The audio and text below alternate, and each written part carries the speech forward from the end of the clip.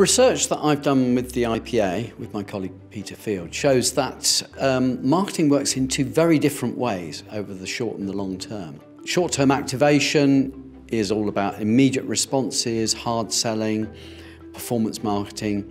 That's the kind of thing that digital media excel at. But long-term brand building is the main driver of long-term growth and profit.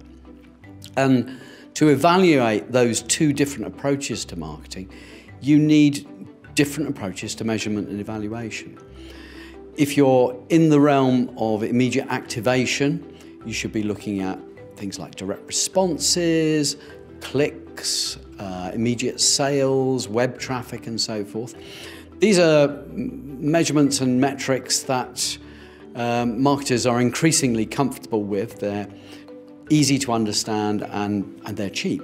But if you want to measure those really important long-term brand building effects, then you need long-term data. You need to track trends over much longer periods, years, not weeks.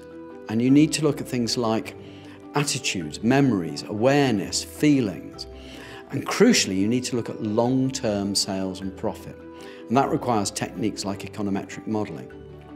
So I would say if there's one little soundbite you would take out of this is don't get too seduced by big data. Remember that you really need long data.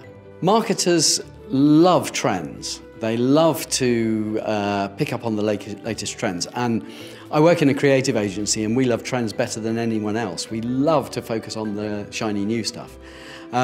So if there's one recommendation I would have, it would be to ignore the trends. Ignore the fads, ignore the fashions. Focus on what is unchanging.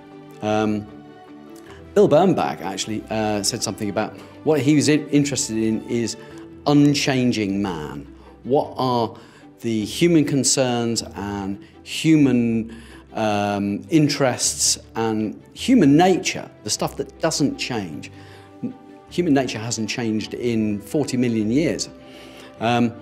So don't get too seduced by the latest shiny things. There are some particular trends which I would be particularly wary of. So over the next year or so, you're going to hear all sorts of nonsense talked about AI. Not many people know this, but I worked in AI in, that's what I did my master's thesis in. And I've seen AI hyped before. Marketers who get too seduced by AI will produce a lot of cheap but ineffective marketing. That's my prediction.